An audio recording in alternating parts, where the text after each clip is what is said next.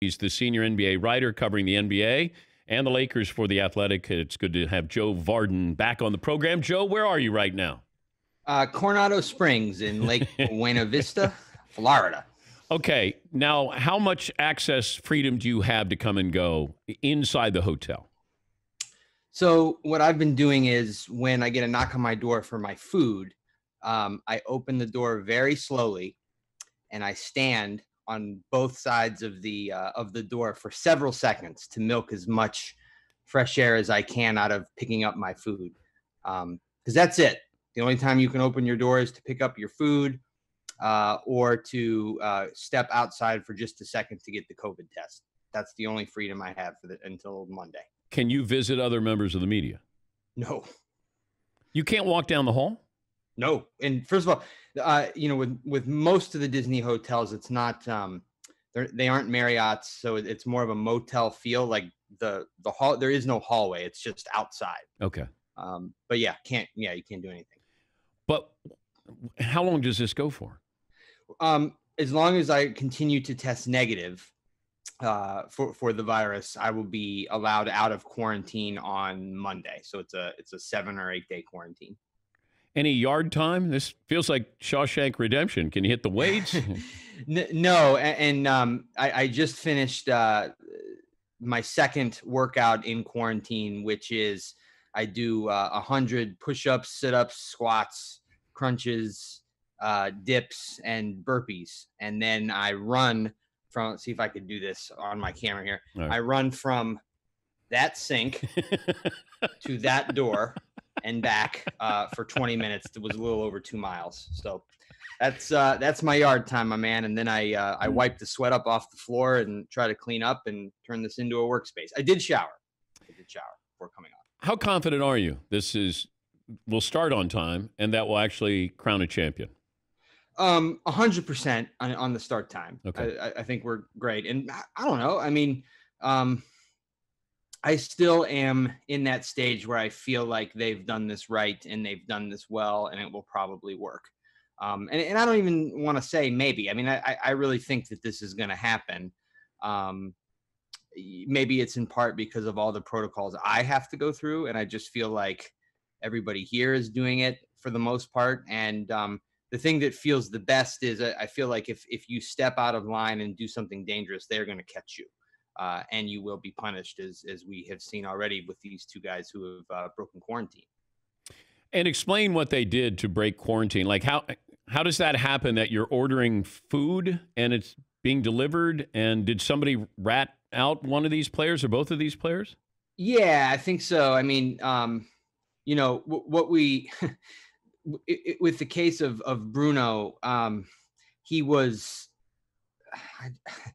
I think he had a buddy who was going to drive him up something that he wanted, like something to wear, while he was down here, and just lost his mind. Like it's so unequivocally clear that you cannot leave your room while you're in quarantine.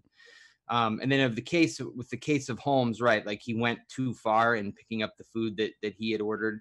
I mean, I guess you can call these mistakes, but they aren't. I think it's more of just not being used to having to follow a certain set of rules. And I think that reality is going to set in here.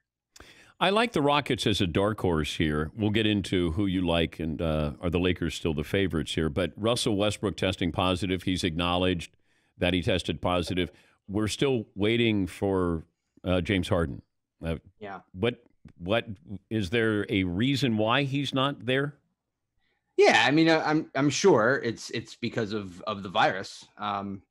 He just has chosen not to announce it, and the teams can't do it unless they have the players' permission. So, as of a couple days ago, you had Mike D'Antoni saying, well, these 3 players aren't here and we can't say why. And then Russ kind of comes out yesterday and says that he has, in fact, had the virus. And just the time frame. So Westbrook is going to start on time? Well, we don't know that. I mean, we don't know. You have D'Antoni saying first earlier in the week, well, yeah, they'll all probably be here by midweek. And then last night it was, well, I hope that's what happens. I'm not sure. I mean, here are the rules. Once you test positive, okay, you have to have it. You have to have these things. You have to be asymptomatic.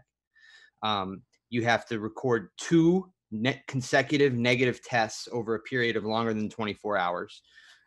You have to go through a complete medical screening.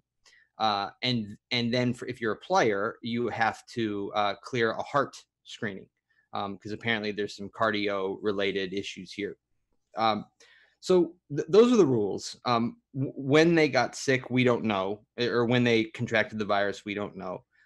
Typically, doing everything I just said could take up to 2 weeks. So, you know, I don't know how long this is going to be for those guys. I think they will be back in time to start the season on July 30th, but don't know.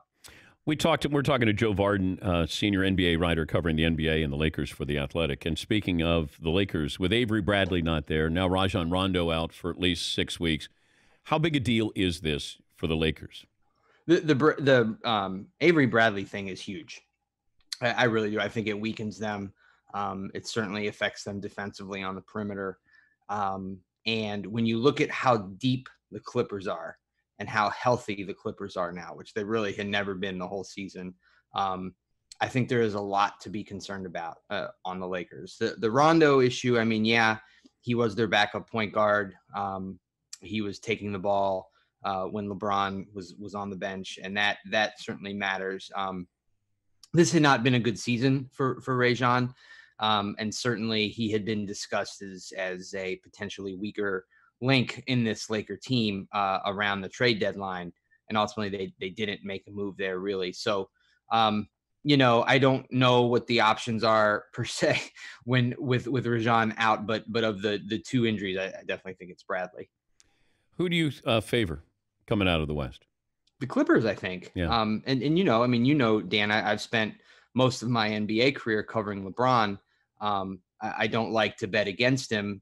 Certainly in 2018 in Cleveland was one of the most unsung acts of basketball heroism that'll probably ever go, him getting that team that far. But I am bowled over by the Clippers situation right now. Healthy Paul George, healthy Kawhi Leonard, super deep with all the moves that were made around the trade deadline. I don't know. I think they're the team to beat. But if the Lakers had Bradley and Rondo, would you feel different? No. Okay. Listen, I think the Lakers had a fantastic regular season. I really commend that they're an old team with the new coach and Frank Vogel.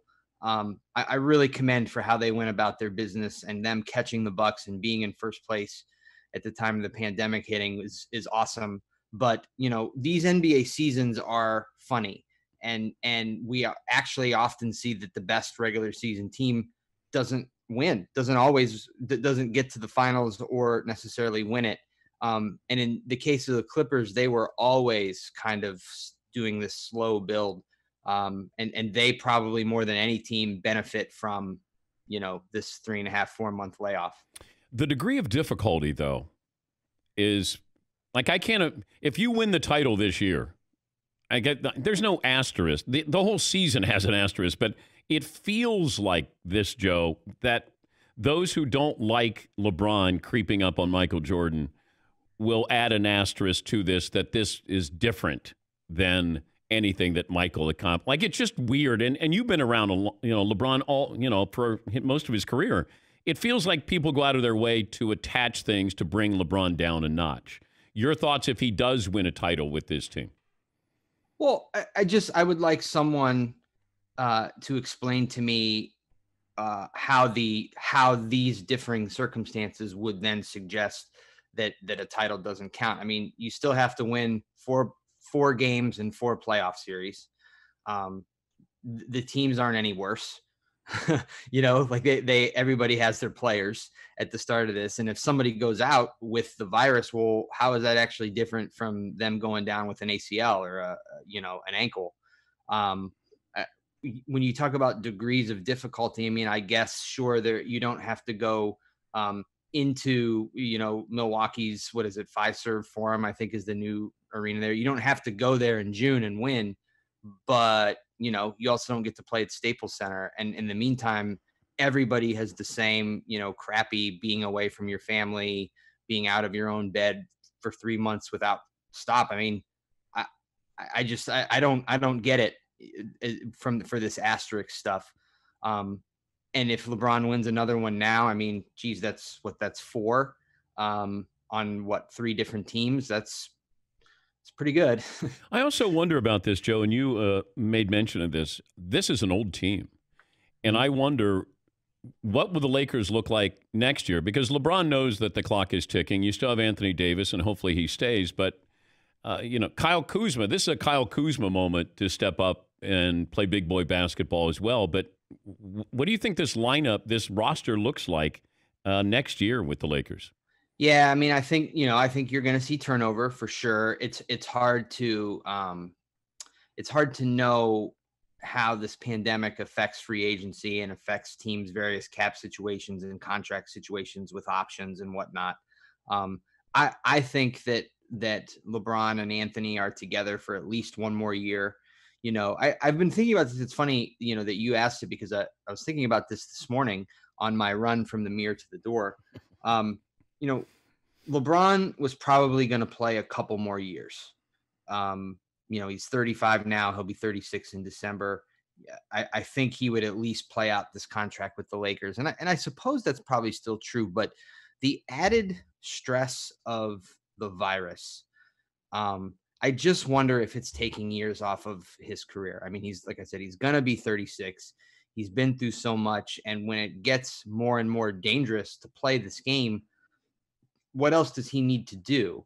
How much time does he want to spend away from those boys in the middle of all this? So, I have not spoken to him since March, I guess, and I haven't seen him. So I'm not saying I know that this is cutting his career short, but I wonder. I mean, he's got all these businesses. He's getting more involved politically. I could see this being something that weighs on a guy when you can start to consider how much longer you want to play. What's he chasing? Yeah, I mean, so after he won in Cleveland in 2016, he said, I'm chasing Michael's ghost, which meant he's chasing 6.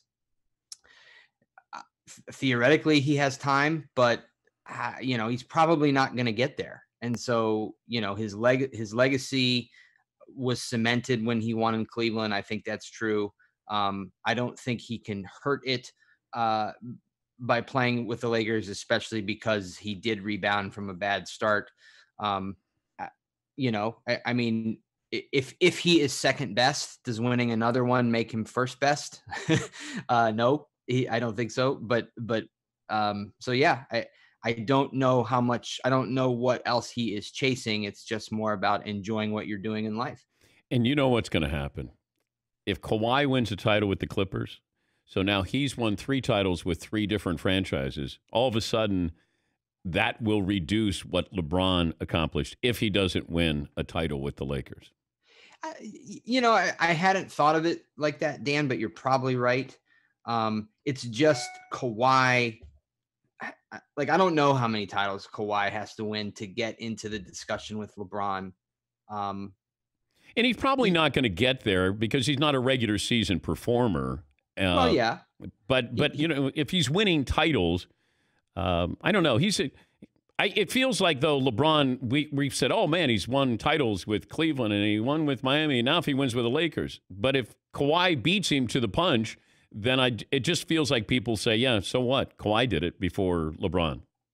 Yeah, no, I think you're right. I think, but some of this has to do with your star power. When you're talking about, when you get into these kinds of discussions, and like Kawhi just isn't LeBron. He's not he's not the same personality, which I think matters. I mean, if you look at, I mean, Michael certainly was that, and LeBron certainly was that, and then behind him, Kobe was that. I mean, I don't know what your order is, but I'm just saying that matters. And when you get into these barbershop discussions, and Kawhi just doesn't have that personality. He never has. But I wonder, and I brought this up when we do those top 10 lists or greatest players of all time, who's moving in let's say the next 5 to 7 years, and who's moving out of the top 10 list? Because Durant, Steph Curry, Kawhi, Greek Freak's not there yet to move into the top 10. But if you see, like, Steph Curry is a top 10 player of all time, would you say? Durant, top 10 player of all time? And if that's the case, is Karl Malone moving out? Is Larry Bird moving out? Because somebody's got to move out if these guys are moving in. I mean, I think Durant's probably already there. As far as top 5, I don't know. I get tripped up by this stuff, Dan. I do too. Don't know. I do too, Joe. I don't know. I mean, like I was thinking about this as you were talking. I was thinking about it from the Tiger Woods perspective. He's on my mind because he's coming back to play this week in golf in the city between our two hometowns. And you know, we when Rory came onto tour, and Jordan Spieth, like those two were gonna be the next Tiger, and neither one of them turned out to be the next Tiger. And so like we have a top 5, I guess, and we have like LeBron absolutely took the mantle from Michael. He was the heir, still is. Who is the next one? I mean, there's gonna be one, but we have seen throughout history that they don't come automatically right away. Like they aren't there immediately to take the reins. And so maybe it's Giannis, maybe it's Zion. Steph and Kevin Durant are great, but they're older players. Like neither one of them have a ton of time left. And Kevin Durant is coming off that injury that you don't know. It's the worst injury you can have in the NBA. So, I mean, how good is he going to be? I'm not sure. So I don't know that there's much movement in the next 5 to 7 years. Yeah, I feel like if one of those guys wins another title, especially if Steph might already be there because he's considered the best shooter of all time, and so that carries a lot of cachet. If the NBA could give Zion a bye into the first round to face the Lakers, would they do that? If they could do that privately, that they could manipulate it and have Zion face the Lakers in the opening round. Listen, they have already, yes, they've already quasi done it. I mean, they set up the whole NBA regular season TV schedule last summer for this season on Zion Williamson. I mean, yes, LeBron had something to do with it too. Yes, the Warriors had something to do with it too, but the whole thing was set up for him. And a week before the season starts, he has surgery on his knee, or he announced that that's what's going to happen. I mean, that wrecked their whole thing, cost them millions of dollars in TV ratings. Yeah. It did. Yeah. And so now they set up this postseason, like this restart, basically with this totally unique set of rules, so Zion has a chance to get back into the playoffs. I mean, yes, they would do that. It's great to talk to you. Be safe. I'm going to go outside and get some fresh air, though, Joe.